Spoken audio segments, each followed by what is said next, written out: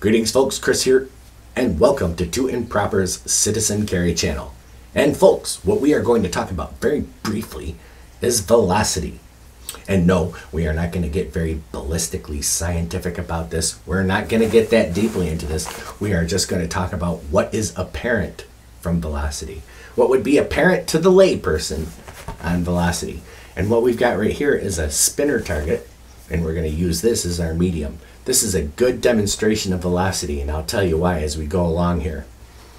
This is a spinner target, and it's rated for handgun loads up to 44 Magnum. So it can take a lot of velocity. It can take a lot of projectile weight. And this very spinner target here has taken 9mm loads quite easily, 22 long rifle loads, and you can see the 22 long rifle hits. You see these little dots right here, like that one right there, these two right here. Those are 22 long rifle hits. It has taken 380 ACP quite easily, 45 ACP, it shrugged it off. This is a 230 grain projectile, and we'll talk about projectile weights as we go along here, but 45 ACP, this is very smooth, there's no damage. It has been hit by all of these rounds up to and including 357 Magnum. So why is there no damage? Is this impervious to damage? Well, I don't know. This could take a 230 grain projectile weight. You would think that it would have incurred some damage. This is a 1/2 inch of steel. You would think that it would have taken some damage, right? Well, no, not from the handgun loads. This is rated for handgun use.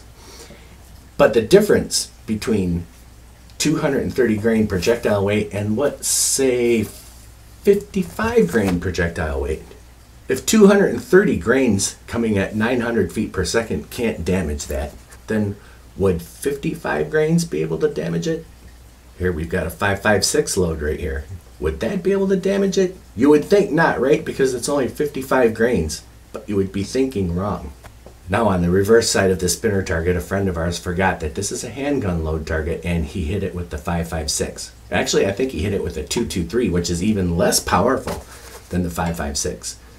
This 55 grain projectile made this massive crater in this spinner target. And these are all sharp shards of metal right here. I cut myself on this already.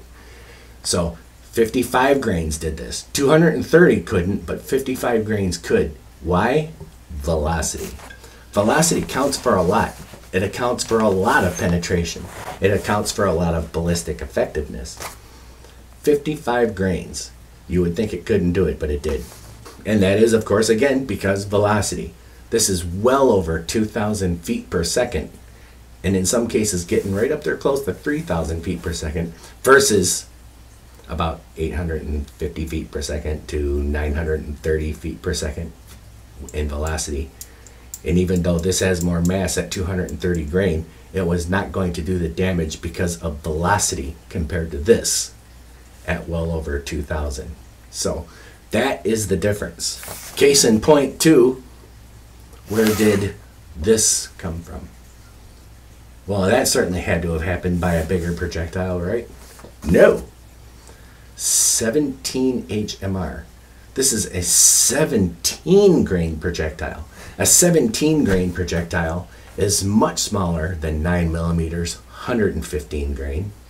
It's even much smaller than 380's 90 grain.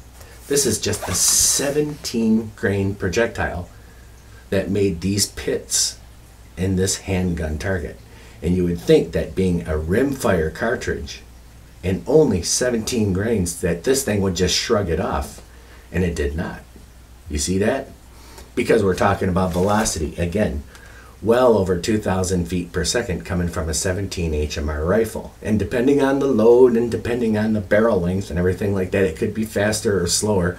There's always those variables. But 17 HMR, a 17 grain projectile, was able to accomplish damage to something that a 44 Magnum could not damage. That is incredible. And that, folks, is velocity. Anyway, folks, I hope that you enjoyed this little easygoing presentation, but that is the apparent effects of velocity versus mass. Well, folks, that's it. I'm Chris, or Too Improper, and thanks for watching. My email address will be scrolling across the bottom of the screen as we speak right now. That's tooimproper@gmail.com. right? And I will answer you, provided you're going to be polite about whatever it is you have to say, and if I have the time. Thanks for watching, folks. God bless the United States of America.